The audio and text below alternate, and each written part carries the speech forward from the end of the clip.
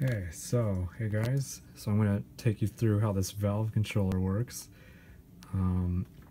We have the overall goal of this experiment or project was to be able to control the flow of high pressure streams of fluids like gases. So we're using these solenoid valves here, which operate on a 24 volt circuit, and that 24 volt circuit comes from this power supply, which converts the wall's 120 AC into 24 volts DC current. The 24 volt circuit goes from here to, I call these junction boxes right here, where we have everything getting plugged in, just to tidy up cables. And one of the key goals of this project was to minimize the amount of soldering and keep it as modular as possible, so we can do this on multiple experiments and stuff like that. So green is the ground wires and white is the hot wires.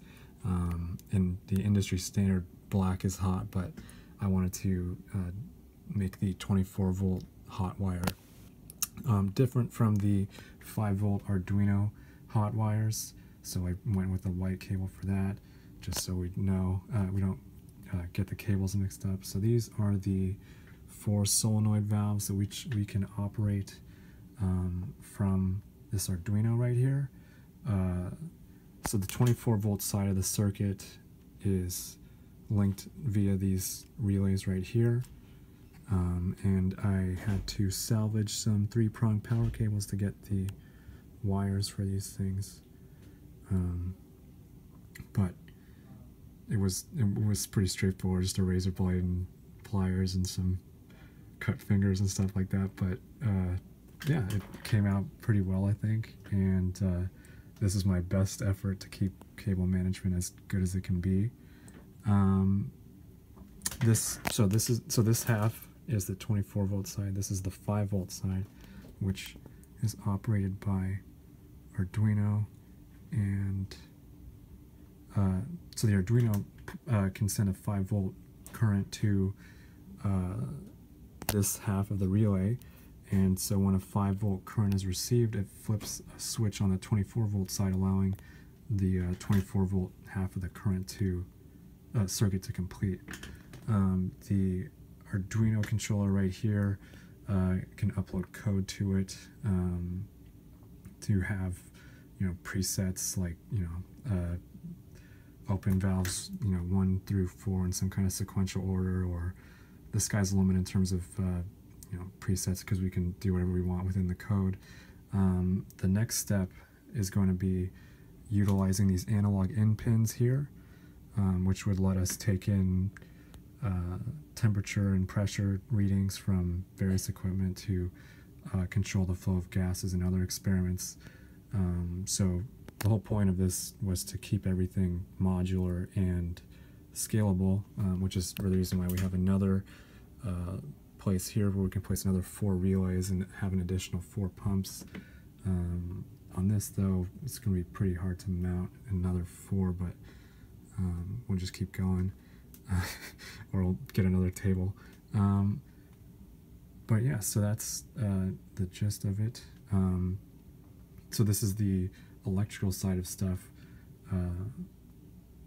and in terms of the computing side of stuff, we have a lot of code going on here. So my postdoc wanted me to have a graphical user interface to go with this Arduino valve controller, so for ease of use, so that we can have other students operate it, and just keep it as user-friendly as possible. So that was a big challenge, because Arduino does not have like a really officially supported graphical user interface code. So we ended up having to take, or I had to program processing and create this user interface here, and the result of that is we now have an on-screen display that someone can open up and run on their computer to operate these valves.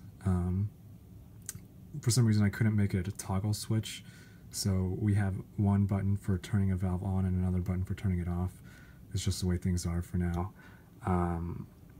And within so the processing code was the biggest hurdle to cross. It ended up being, almost 136 lines of code just to get a basic little layout like this that people can click on buttons and things. But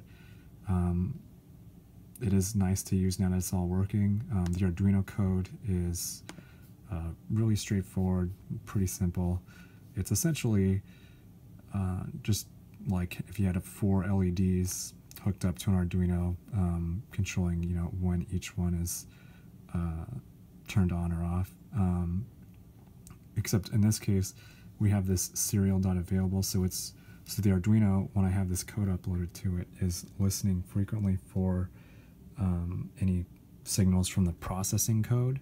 So when you click a button here, it sends an output that is recognized on the Arduino side, and that output varies, and based on that, so Arduino here takes in val, which is the term that I call the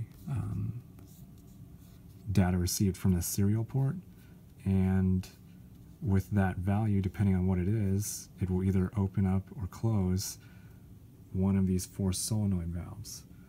So to show you it working, right now I have it turned off, so this power supply is plugged directly into a wall outlet. So I have it turned off right now just to be safe. So we have that turned on, we can almost hear the LED come on, so the power supply is live, and we've got the Arduino running. And so now, within this code, if we just do that, you hear the click. So valve 1, so this relay is now live, so the connection here was flipped on, completed the circuit on the 24 volt side, which this is pump 1 right here. So now pump 1 is open, and if we click on valve off, you just heard that as well. You see the light shut off. Valve 1 right here is now closed. And so the reason we needed to go with this ended up being, I think, $150 power supply, was because converting the wall's 120 AC current into 24 volts DC, it does need a pretty high power rating. The power supply is most strained when all valves are open, because it needs to supply a certain wattage to each valve, so it scales linearly with the number of valves that you have open. So to place maximum strain on it, if you open up all of the 4 valves, the power supply is now having to send 4 times whatever the amount of power per valve to keep the solenoid open is. And it's pretty straightforward to just turn off everything, and we'll leave valve 4 on just so that you can see that the code is working. And yeah, so that's how it operates. And I also have some other code that has a pre-programmed default, so I'll run that just to show we can so I created some test code as well, just for the sake of being able to check all this stuff. So valve check 1, 2, 3, 4 right here. So we're going to run this. I'm going to upload it first to the Arduino. Oh, okay, so when we get this error message, it's because the Arduino was busy listening for the processing code. So we have to first stop the processing code so that the Arduino can be free to upload stuff over the serial port, the USB cable, it's a fancy name. So what we're going to do again, now that we've stopped the processing code, is we're going to make sure that's looking good. So go back to here, try uploading it again. If that doesn't work, we're going to, okay, there we go. Okay, so we got the code going. I just adapted the basic blink thing, just having it, all it is you're having 4 LEDs go on sequentially, and the next one turns on, all the others turn off. But you just set them to outputs, and you go through this, and it's it's a loop, so it iterates indefinitely. And so if you see here, I've got these lights, so the relay's turning on, and valves 1 through 4 opening up sequentially, and each one remains open for 1 second and then closed for the next 3. So that's just an example of the preset we can have defined for this thing. But you know, the sky's the limit in terms of programmability, so we can start. Next step is building in conditions, and you know, if temperature probe is below 5 degrees C or something, we can have that upload to this valve controller, which would let us be able to run experiments over the weekend, which was the main goal of this project. And then stopping the code is just a matter of disconnecting the Arduino, and now that that's turned off, the relays are not being flipped on, so the 24-volt circuits can't open. So yeah, so that's a way of doing an emergency shutoff if we had to. It's good that these valves, their default position for safety is off. When they receive the current, that's when they flip on.